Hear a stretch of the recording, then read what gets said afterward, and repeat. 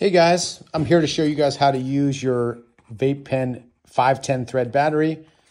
5 clicks to turn it on and off, 2 clicks for preheat, 3 clicks to adjust voltage. I usually run on the lowest, the green. You can play with it. You just don't want to burn the distillate.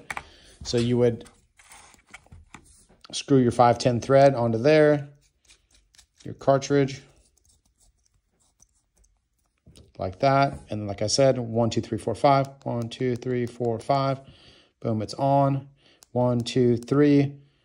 It's on the green. I would leave it there, but you can change it. 1, 2, 3. 1, 2, 3.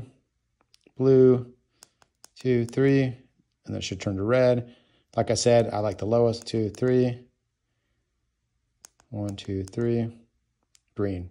All right. And then to charge it, you're going to plug into the bottom here. Make sure you put it in the right direction. This USB that comes with it, you could put it in the wrong direction. So make sure if you look in there, you can see the electrical tabs match up. So this actually goes facing down. Plug it in like that. And that's it, guys. Enjoy.